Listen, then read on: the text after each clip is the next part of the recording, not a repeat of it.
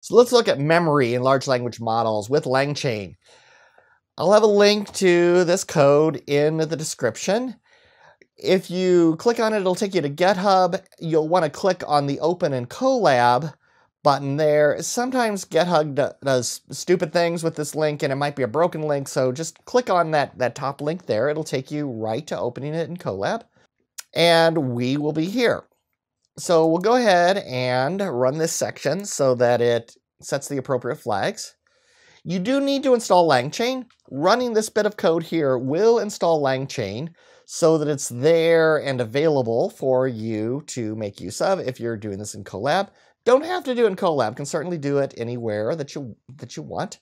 We import now the LangChain OpenAI model, and this gives us access to make use of the OpenAI chat, the LLM capabilities. You will need an OpenAI LLM key, or, well, it uses more than just LLMs, but a key. And you'll get that token or key and put it into here. I do give you a link description in module 6.2 on how to go about getting one of those.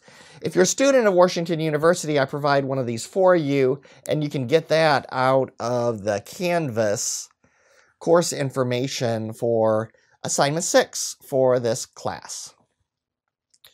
We are going to create an OpenAI LLM connection. We are going to use some temperature because it's chatting with us.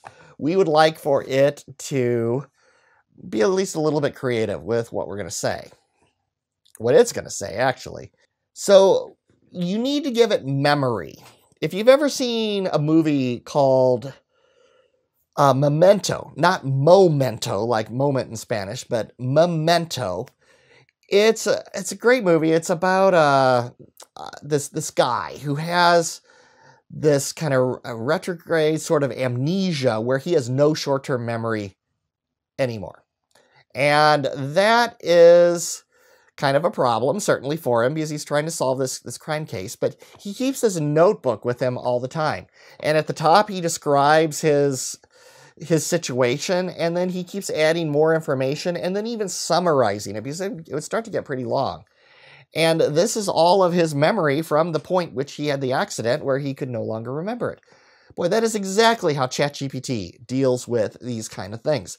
LLMs, by default, have no memory whatsoever. They have stuff that they remember from history and facts and other things that they were trained on, but they don't remember the stuff you're telling it unless they put it into one of these memory objects.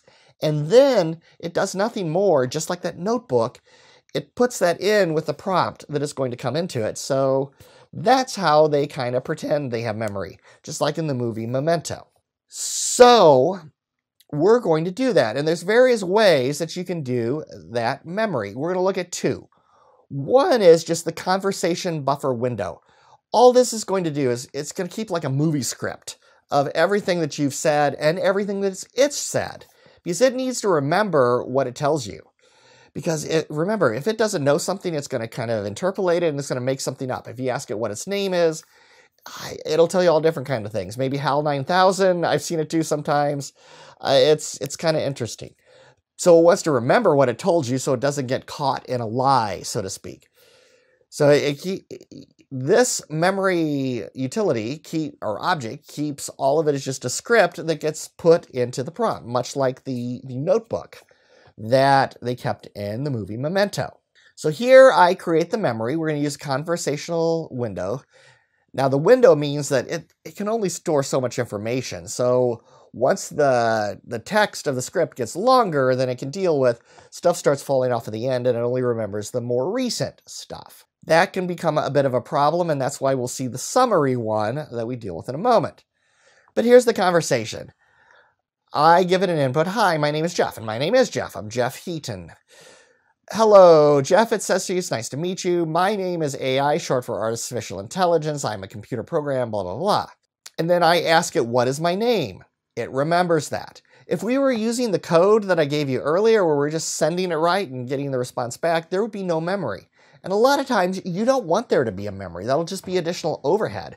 If you're going to run it through 1,000 strings and extract the birth dates, like we saw an example of before, It doesn't need any memory. That's not necessarily a good thing. But here you can see it just starts to build up this transcript so that it knows. And you can always use this command on the memory to dump the memory and see what it's working with. And you can see the script being built here. We'll look at the summary one, which gives you a little bit more capabilities. But for now, let's look at creating a custom bot with a different system prompt. So what if we at Washington University wanted to have this nice, helpful bot that would talk to students? Here is the template or the system prompt that I'm creating for it. The following is friendly conversation between a human and an AI to assist Washington University students. The AI should stick to topics about Washington University. If the AI does not know how to answer the question, it should suggest to the student to speak to their advisor. And then there's this other information. So the current conversation comes in as history. This is where whatever that memory object is going to come up with either a script or a summary and tuck it in there. Then the human is going to say what the human's going to say, and then the WarShoe assistant is going to continue and complete that. Remember, everything's in the prompt. The memory, all this stuff is in the prompt. When we get into more advanced things like RAG, we'll see that it basically has the ability to invoke, say, maybe the WarShoe search engine and search WarShoe stuff and add that into there as well. So this does all of that, and then we define this as the prompt template for the conversation chain that we're creating, and we're using a buffer memory window just like before. We tell it too that its name is WarShoe Assistant. So now you can start to ask it things specific to WarShoe. Where is the bookstore? If I just ask the normal ChatGPT that, I have no idea what it would say. Where is the bookstore? It needs to know location. Doesn't surprise me. Well, this one knows that it's the WarShoe Assistant, so it would tell you the bookstore is located on South 40 residential area next to the Duck, the Danford University Center. And that's true. That is where it's at. Where's a nice quiet area to study? ChatGPT would probably tell me, I don't know, library, something like that. And it says there's several quiet study areas on campus, including the Olin Library, the Arts and Architecture Library, the study room, and the residential colleges, etc., etc.